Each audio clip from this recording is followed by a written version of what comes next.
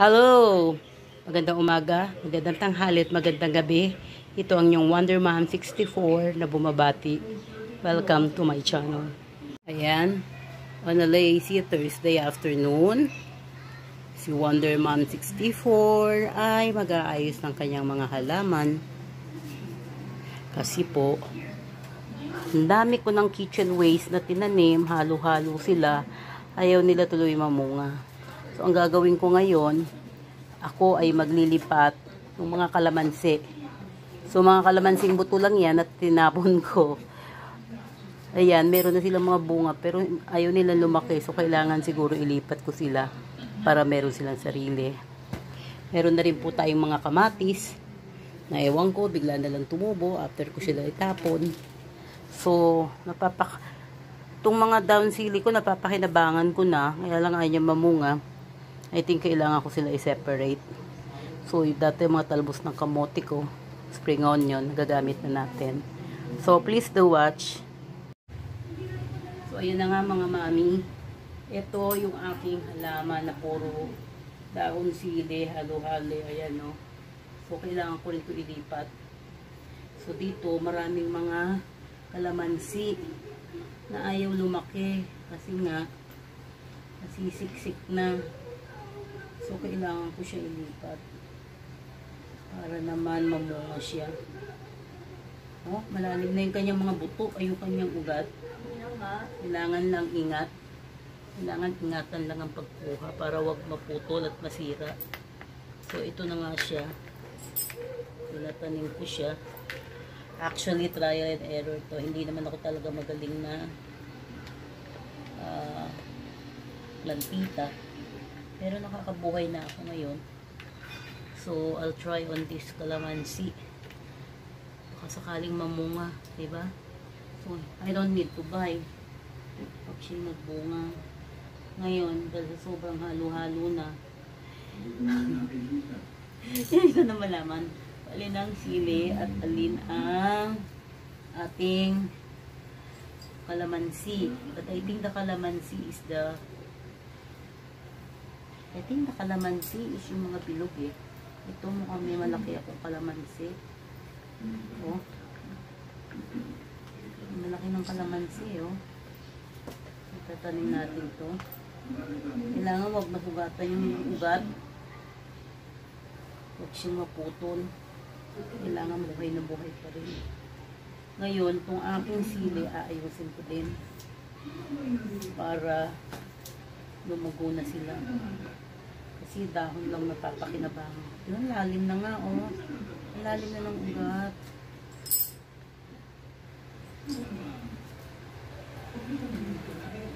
Lalim na. Lalim na. So guys, ano ba to? Dahon sili ba to? Calamansi. Bilugi. Oh. Whatever. So, sige, join ka na lang dito. Mag-join ka na lang dito. Di, kung tumubo kang kalamansi ka. Kung tumubo kang sili, di sili ka. Diba? Ganun lang yun, kasimple. Okay? Ang daming tumubo. Ang dami ko nang tumubo. Ano? Buto ng... Basta binato ko lang yan. Mga kitchen waste ko yan. So, yung mga buto-buto. Buto ng kalamansi, buto ng kamatis. Ala, sige. Tinatapon ko sila dyan.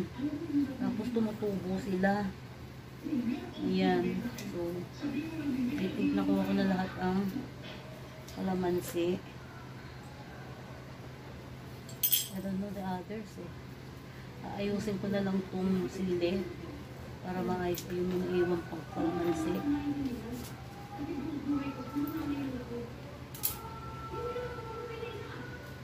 I think this is also calamansi. No. What do you think? This is calamansi o sili? Hindi. Mukha siyang sili. Mukha siyang sili. Kasi yung calamansi, bilog.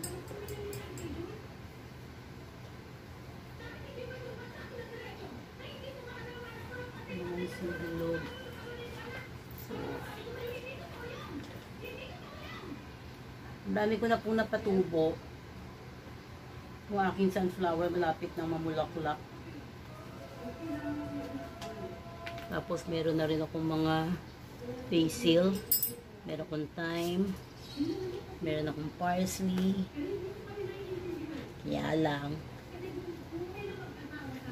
si Wonder Mom, di makatiis. Ginugupitan. Ayan, ayaw ito lumago. Ayan. Ngayon, ang ginagawa ko, yung pinandidinig ko na rito,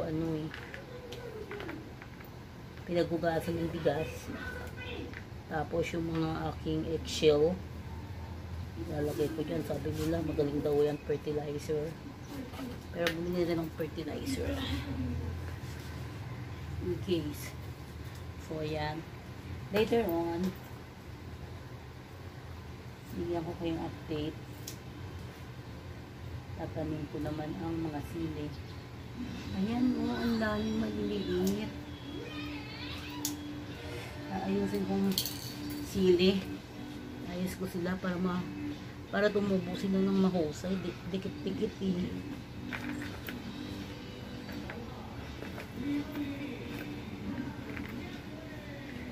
Okay. I think this is good for now. Diligan natin konti para may konting moist. Pero moist na yung ilalim ng lupa niyan eh. Kasi kinuha ko yung isang pot.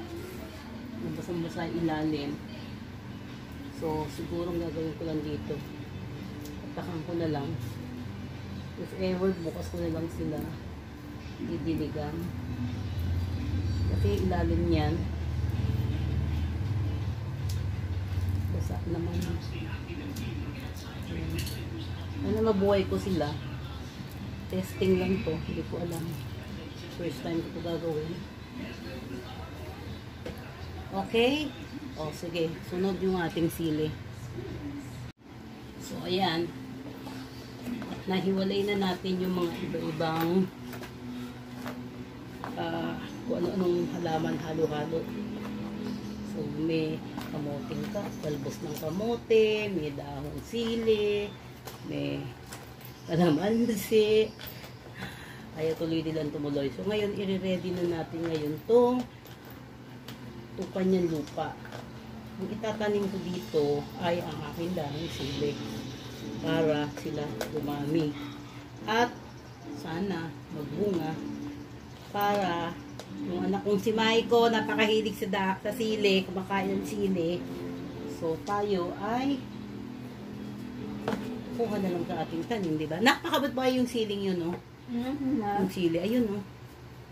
So, ayusin na natin yung kanyang pagtataniman. Ayusin ko lang. Actually, dito din siya galing. Kaya lang nga, dahil parang halo-halog chapsoy na kalamay na ewan. Kasi tapon lang ako ng tapon dati. Tusok ng tusok eh. So, merong spring onion. Merong talubos ng kamote. Naghiwa akong kalamansi. Puputol ko dyan. Ngayon, meron na akong kamatis. Ang bilis pa lang tumubo ng kamatis. So, kailangan, well, at least yung kamatis ko, naihiwalay ko na rin. Pero may kahalo pa rin sili. Ihihiwalay ko na sila. Okay? So, ito na nga po. Naka-ready tayong paghihiwalayan natin. Kita nyo, oh, ang dami na, oh. Talagang, ang dami niya na ng, talagang matibay na yung kanyang mga roots. So, siguro kailangan lang talagang paghiwa-hiwalayin para magkaroon ng spacing para tumubo sila ng maayos. Hindi naman sila mahirap alagaan kasi pagkatapon ko lang ng mga buto eh. Ayan na nga sila. Dami-dami na nila. Nga lang, ang problema ko, hindi sila namumunga. Naglipat pa nga ako dito sa isang container. Sa container. Para masabi ko, para mamunga. O, ayan. Ayaw pa din. Sabi nila, huwag ko daw pipitasan ng dahon. So, kasi pag ako nagtitinola, pinukuhanan ko siya eh. So, ayan. Ano ba tamang spacing? Ano ba yan? Hopefully, sana maayos na siya. Bilis niya kumalat eh. Para rin siyang talbos ng kamote. Ang bilis-bilis. So, ayan. Anak, kunin mo nga yung talbos doon. Ay, kunin mo nga yung down sili. Ayun o, yung down sili binigay ko sa'yo. Oo. Ito? Oo. Actually, ang lalim na ng ano niya eh. Ang lalalim na ng ugat niya eh. Oh, ayan, oh. So, ang laki nito oh. Oh, diba? So, yan. O, tingnan mo, may namunga pa doon. Sa gitna niya, merong calamansi. O, ayan. Sige, yan kayo. Bigyan niyo ako ng bunga, ha? Yan. So, ayan na siya. Mas maayos na siya ngayon kaysa kanina. Halo-halo. Ngayon, alam ko na, these are all dahon sili. Diba? Meron din akong nilagay dito. At dito, sana magbunga siya. Ay, how I wish. Kasi mahal ng sili. Magbunga ka na. Nagbunga ka para lang kimay ko. Para marami siyang sili. Okay, para marami siyang supply ng siling labuyo. Yung kamatis ko, basta, ewan ko, tinapon ko lang tapos ayan, ang dami na nila. So, sana mamunga. Sana tumaba siya. Diba? Ayan, meron din akong aloe vera. May fortune plant. Meron din ako mga snake plant. Ayan. There's my snake plant. Ayan, may ibang klase rin akong snake plant. Yung isa niya nilagay ko sa room. Kasi maganda raw air purifier siya. Yan yung isang snake plant nandito sa room. Para ma-purify ang air dito. Ito ang aking lockdown plant. Yan ako nagsimula. I think I bought this last March 9. Last year, mag-isang taon na siya. And after that, wow! Ang dami ko nang alaman. But I thought na ako ay may black thumb. Hindi rin pala. Kasi nakabuhay ako ng mga halaman, no? At nakapag-propagate pa din. And hope to continue. So, actually, it's only lockdown that brought me to become a plantita. Kasi, di ba, we really have to kill time. Wala na tayong ibang gagawin. But we need to be productive. Anti-depression. And in fact, now, nakita ko ang pagiging plant lover. Iba ang kasiyahan pag nakikita mo yung halaman mo na nag-grow, nagkakaroon ng new buds and or ano yun, new growth. Nagkakaroon siya ng mga anak-anak. Lalo na to ang aking sunflower that too soon, hopefully, dumating to sa akin, seed from Australia lang. Ngayon, isa na siyang hopefully, magkaroon ako ng bulaklak. And some of my herbs are also galing from Australia, patala ng aking bebe. So, tinanim ko, except for the aster, yun na lang hindi tumutubo. But the rest are already starting to grow and to show plants, and hopefully will have also flower. So, thank you, my lockdown plant. You started it. Thank you. Please do comment, like, share, and subscribe to my channel. Pag-comment kayo kung ano pa mga gusto nyo ng topic.